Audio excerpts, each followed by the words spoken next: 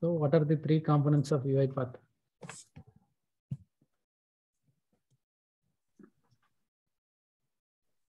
Oh, okay. So in this section, so we'll be seeing different components of UiPath, and we'll be also looking into variables and arguments, right? So as you know, there are only three components in UiPath. So first one is UiPath Studio, second one is UiPath Orchestrator, and third is UiPath Robot.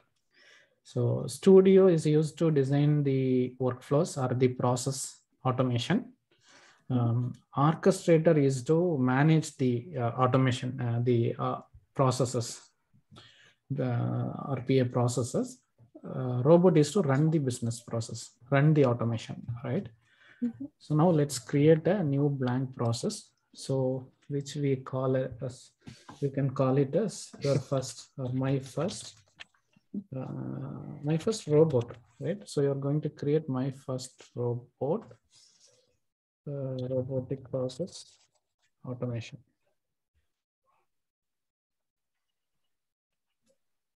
Can you explain the components again? UiPath Studio is used to design workflow. Yeah, so UiPath Studio is used to design the workflows for the business process automation. Yeah. So used to design automation. Okay. And Orchestrator used to manage the processes. Okay. So manage the processes, manage the robots, right? Yeah. So you can also manage the robot from Orchestrator and manage the machines as well. So there you can connect to multiple machines. So you can manage the machines, manage the robot, manage the users in Orchestrator. So there are several advantages of Orchestrator. And finally, it is the UiPath robot. A robot is used to run the automation.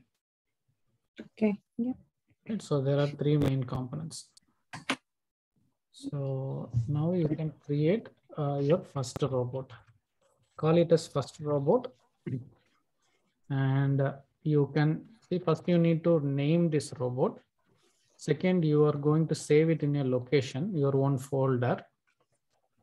Third, you are going to give a description. So this is my first RPA project. Right, so you can give such things. And this is a new one I am seeing. It is a compatibility. We are giving it as a default one, Windows Legacy, cross-platform. So we'll go with the default. Or if it is Windows. So I'm seeing it new in this version. So I'll let you know the difference in a later session. Okay. After going through. So it supports basically two languages, which is VB and C#, right? So in case if we need to code something, so you can code in VB or C#.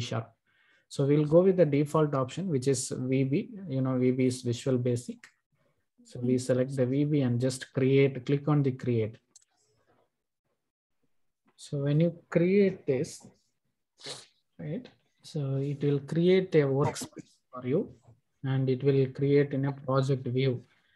So what will be happening when you create is it will create a workspace. It will add all the dependencies.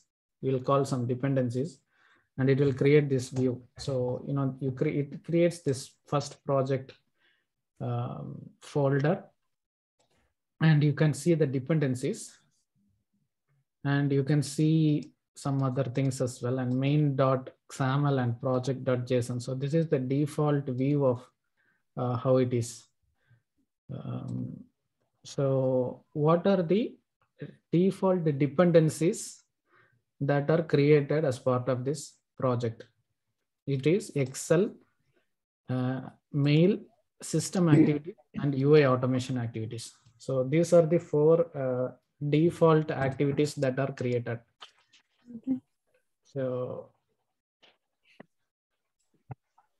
and you click on the main.xaml, double click on the main.xaml, or other ways you can do is you click on the open main workflow here.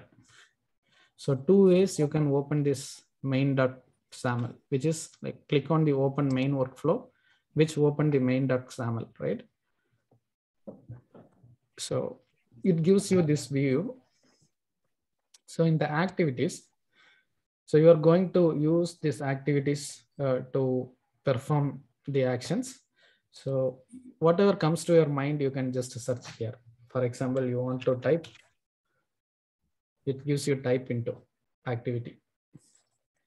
If you want to click, it gives you a click activity. That if you want a browser, it will give attach browser, open browser, refresh browser, all these things. So there are many activities to automate your business processes or any actions that you perform. So usually we have like we will be opening the browser or clicking some operations, clicking on that, some actions perform.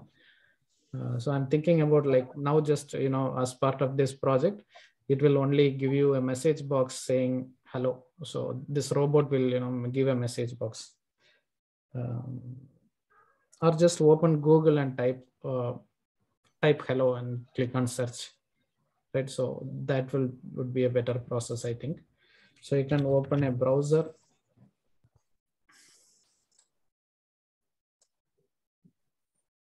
Maybe this is a quite complex one for you at this stage, but we will go with that. So you need to click on the open browser and see it is saying you to value required because we did not put the URL here. So you type in the quotation marks www.google.com,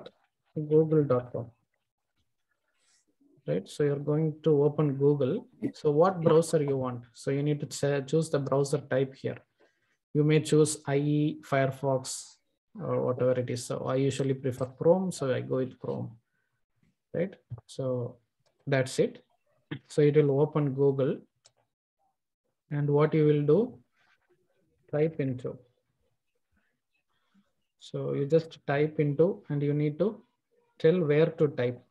So at the moment, I will say Google, and you are going to indicate the browser and keep it here. Click on here, right? So you are going to type it and just verify if it is. Click on the edit selector. Click on the highlight. Yeah, so there is some search because I opened many browser. Now I click highlight. Now it chooses this one, right? So don't become panic. So this is like first year, like usually like I will show only the message box, but yeah, anyway, you're going to do this as well. So in the text, for now, you can give it hard coded, say UiPath, right? So this is the text I'm going to enter in that web page. And now you say a message box, or say message. Yeah, say a message box. So what happens when you search UiPath?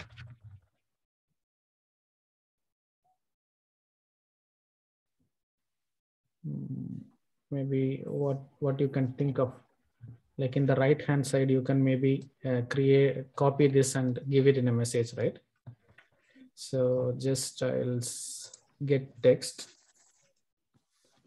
I'm going to get text and say indicate element inside the browser, and I just want to copy this and just edit selector and just highlight. It's going to copy that. Click on OK. And when you click on the get text, I'm going to create a variable, okay, to save that text. Maybe create output here. Output. Right, output is a string. So I'm creating a variable. So I told we'll be verifying the variable. We'll be creating variable and arguments.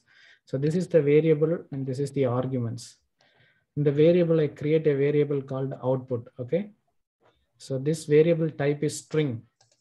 So there will be a lot of variable type. For now, you make a note, we are using the string.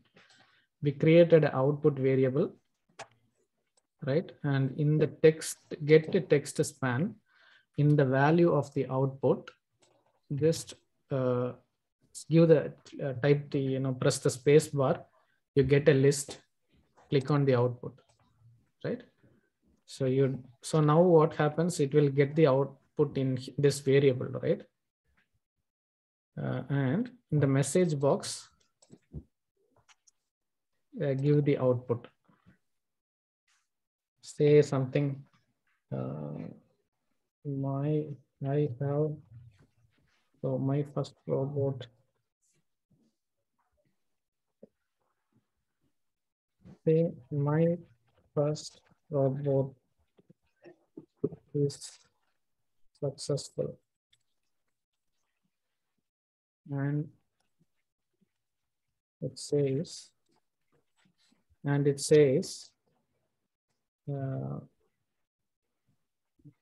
for the input, right? And it says for the input plus maybe no, and it says, okay, maybe we'll put it as, and it says the output, right? So if this is successful, you will get in the message box the output it grabs. Okay, so before I run, I'll close this one. Okay, so you can see if it is successful.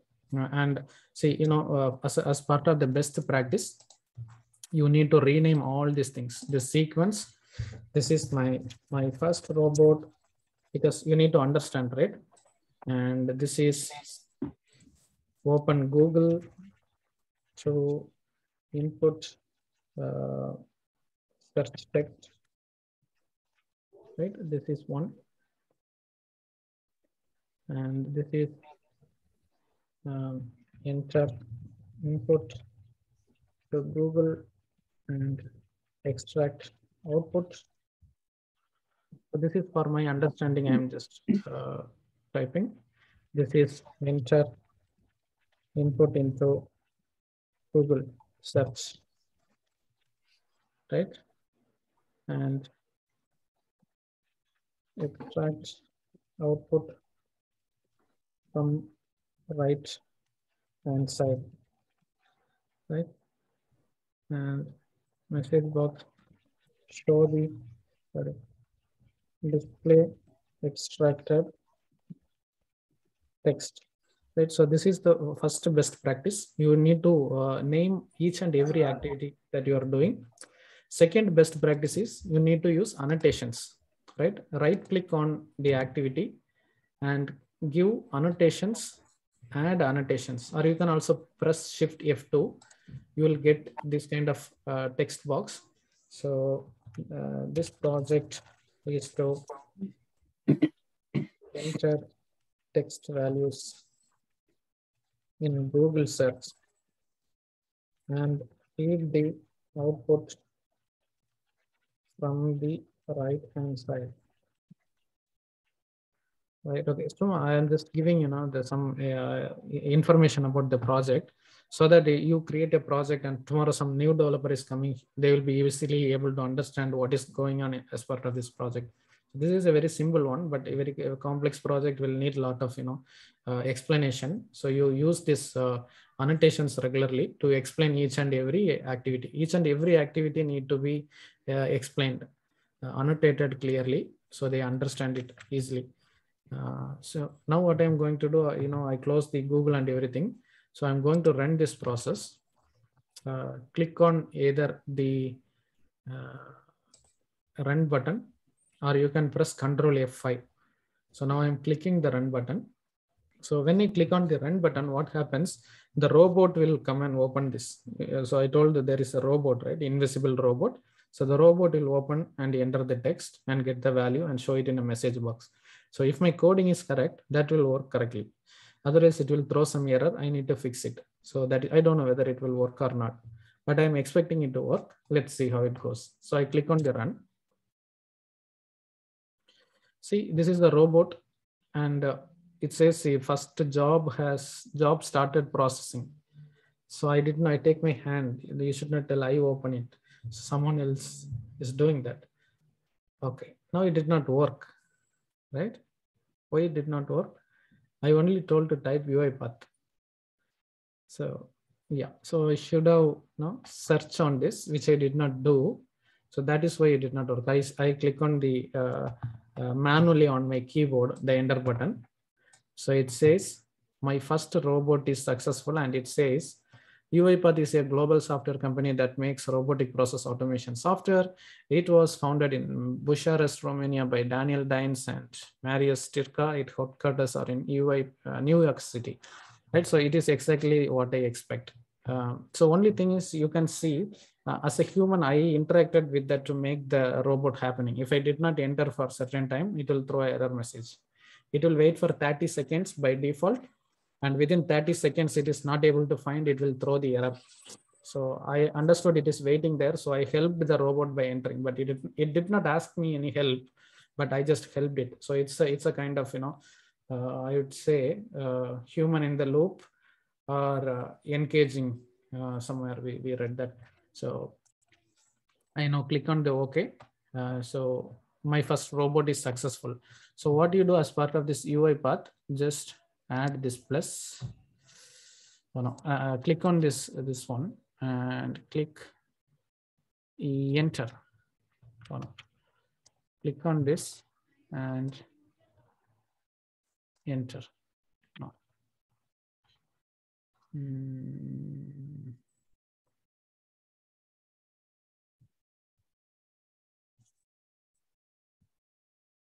Okay, better you do, you need a keyboard input, right? So, here we call that as a hotkey. Right, we are going to send the hotkey. In the key, you can select any key number you want. Click on enter, right? So you don't need to indicate any element, it will just enter. So now I try to run the process. So at the end, what you need to do is close the browser. So you can type close the application, and indicate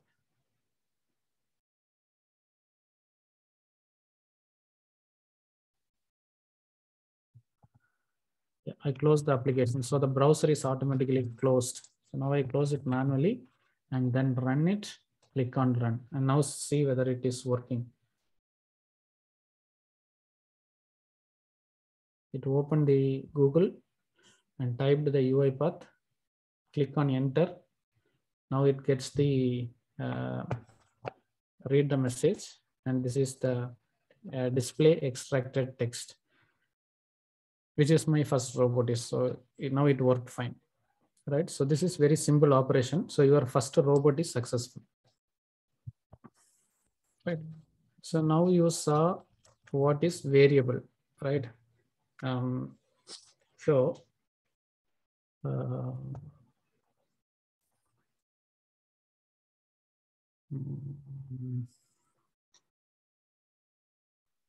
okay. So I don't know what to do as part of the argument.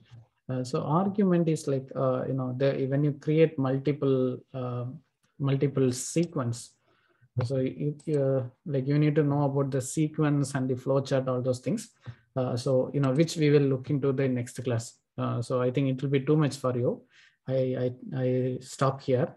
So you can play only with the variables today. You create many examples in variables, and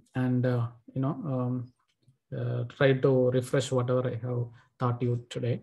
Just create some examples, as much as example. You can use notepad, calculator, desktop application, as well as web application. Think about any number of scenario, create only variables, try to create 4 to 5 projects that you can think of. There is no limit, whatever you can think. I think you are on mute. Yeah, so you can think and create some 5 projects. So let us take it slow. Yeah, I don't want to jump into the variable, so I need to explain a bit more concept to go into the variable. Arguments. So you create only variable. So I told only the string. You can try few other variable type like integer, boolean, and if possible, you could explore some advanced variable as well. And you can create arrays. But yeah, it's up to you. If you want, you can try, but otherwise use only the basic ones and create few examples, right? So basically, I would say create 5 examples, minimum 5. More you can create as much as possible, but yeah, so you get some hands-on to use the activities and run the robot. So things like that. So yeah, so try it and then we will see, and go through these things, go through the properties as well and note down your questions. Like whenever you see, there will be a lot of properties and you can scroll in the properties to find a little bit more information about the input and the options, different options as well. Just try to understand that what is in that text and try to relate what is your understanding with that. Just get used to this view first. So we are in the design view now. So there is a debug view as well. So in the debug view, you can run the process. There are certain options here. So we'll go through in the upcoming sessions. In the design view, there are few things as well. You can create new sequence. You can save things like that. And there are recording as well, which we'll go through in that lessons. This is called the backstage view, which is the home page. Yeah, just get used to this UI, create a few examples. And yeah, so that's it. You have any questions now? I'm okay. Okay. No. So, Yep. and I stop this recording.